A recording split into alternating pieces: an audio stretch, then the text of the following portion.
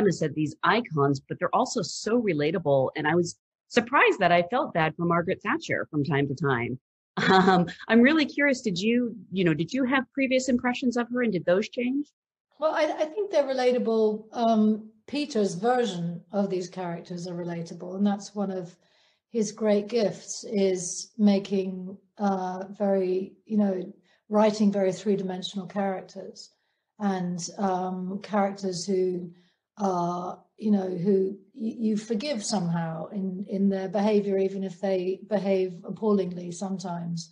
You see the balance of that behavior in other actions and aspects of their personality that make you kind of understand why they make the choices that they make, and makes you kind of question your preconceptions about them. And so in that complexity, I think, was an aspect that maybe I hadn't even seen in the research that I had done of Thatcher. I'd certainly, I got very lucky this particular year of playing her, because there was this phenomenal BBC documentary about Thatcher that came out right when I was researching her. And it was also kind of the first time that there was, that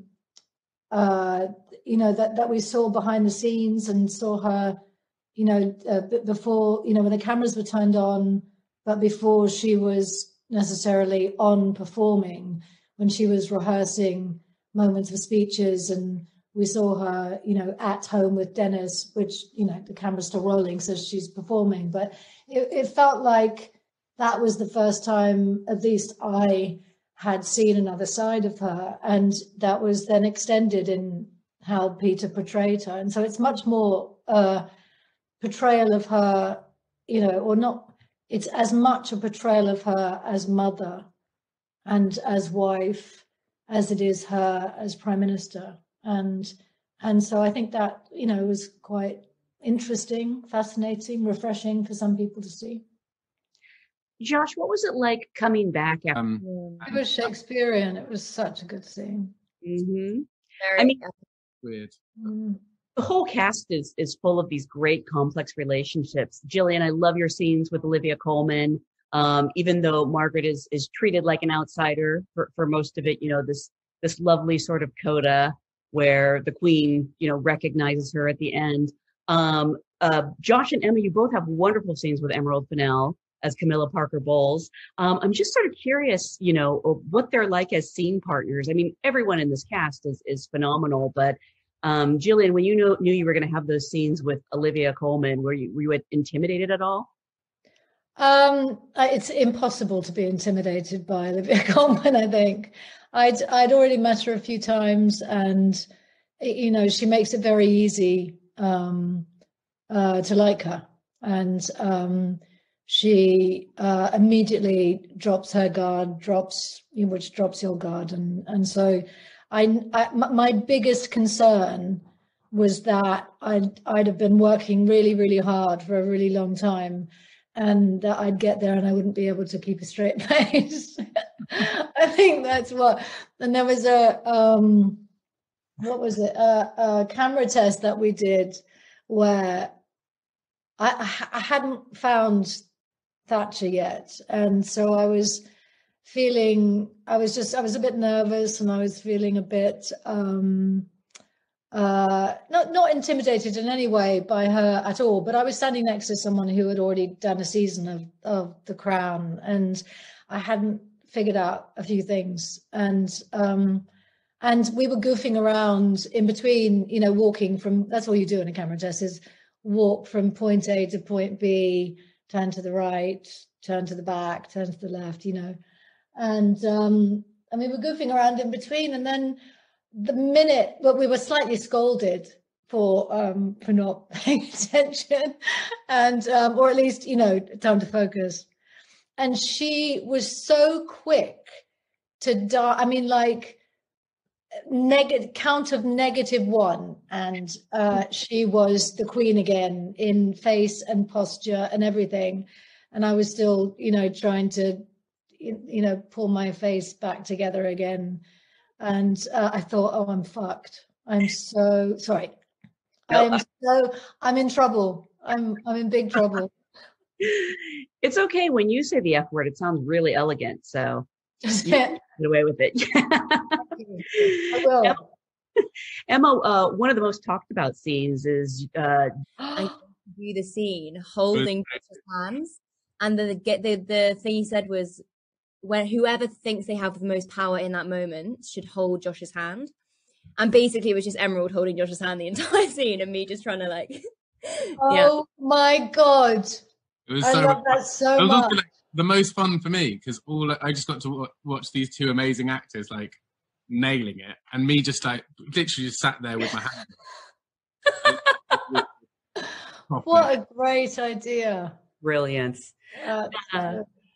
I addressed earlier the research you did for these characters, but I'm sort of curious because you all embody them so well. I mean, Gillian, you have Margaret Thatcher's low bow and her voice, and Emma, you really have to recreate Diana's most talked about looks. And Josh, there's a whole thing with your posture when you're Charles that is completely different. Can you talk about, putting on the wigs and the makeup and the costumes and how that helps you find your character? I think I realized because it was going to be, because of when I started the research and needed, just for my own feeling of safety, to start working on something to do with her quite early on.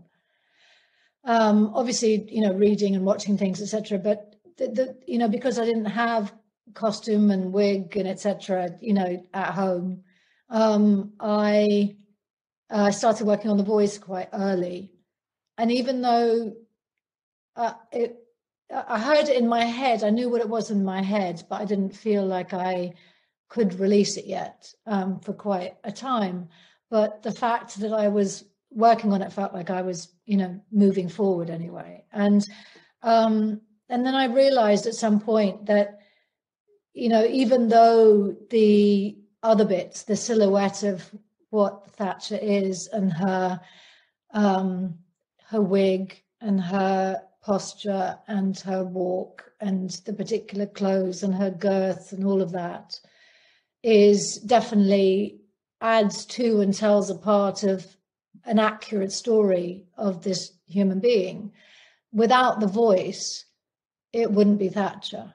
Whereas you could have just the voice and none of those things, and I don't know, I felt it suddenly occurred to me, I think, and maybe that's why it took me so long to reveal it or allow it to come out, as I realized how high the stakes were with her voice, because you could get the clothes wrong, but you'd understand it with the voice and the wig, but something about the voice needed to be, I needed to find that, or the balance of it between hers and mine early on. And so, yeah, I've rambled. I can't even remember what your question was. Well, I'm actually curious, the first time you did see yourself in like the hair and makeup test, were you thrown off by how much you looked like her? Well, it's weird because for whatever reason, when I was sitting in hair makeup, the minute you put that wig on me, I look a bit like Thatcher. And and yes, there was a lot of thought and effort that went into the makeup and other aspects of, how I held my face and everything. But there's just something about that the combination of the wig and the fact that we've got quite a similar nose, I think, and hooded eyes. So quite early on, I think we all went, even before they'd done all of the makeup stuff. And I think everyone thought, well, we're on the right track. Did you have any kind of prosthetics around the mouth, or were you just holding it that way? No prosthetics, just, wow. Yeah. That's amazing. Yeah, it's an easy trap to get caught in, though. I found that by the end of filming, I rely on it just a little bit too much by the end. There's this trick that gets me into her or makes me feel more like her. It certainly became something that different aspects of, that I was, just pressing on it just a bit more by the end. And Emma, what about for you? You're creating review. Well, I'm not conflict averse. I love conflict. No, I think probably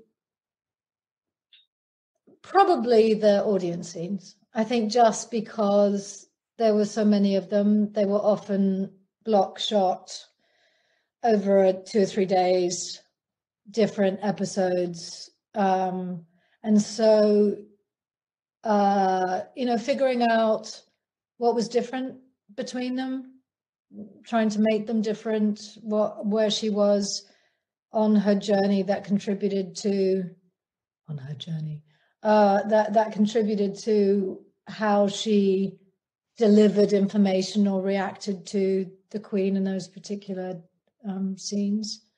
And also feeling, I was so certain that, not to say anything about Peter's writing, because it's brilliant, but I just assumed that the audience would be as bored by them as I was challenged by them, and that people would go fast forward. Oh, it's done now. We can get on to the, And it turns out that people actually really liked them. I was so shocked when I heard that.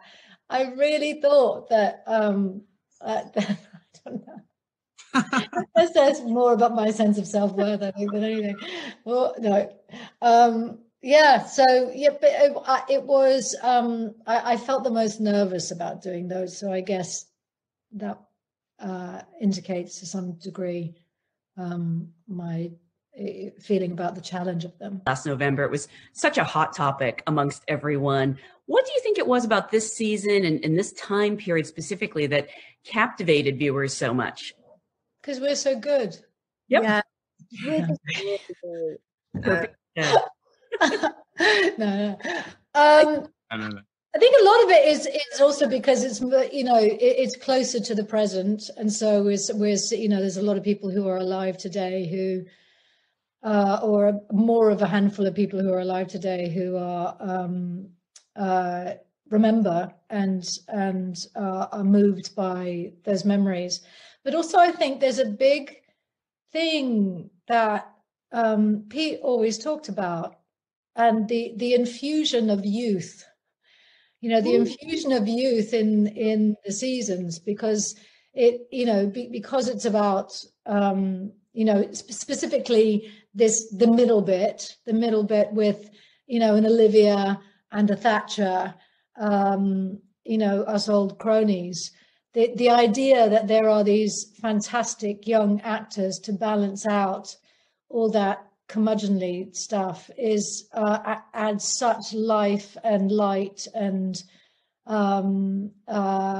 also, not to mention, potentially even brings in a whole other demographic, which is going to be good for Netflix. And so I think those elements have something to do with that.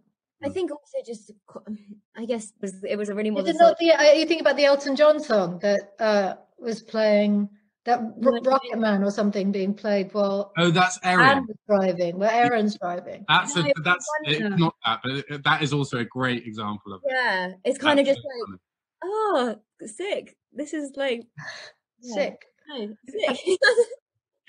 Well, it is such a fantastic season. It is such a great show. I want to remind everyone you can watch all the seasons of The Crown on Netflix now. Thank you so much for joining us today. Thank you. Thanks a lot.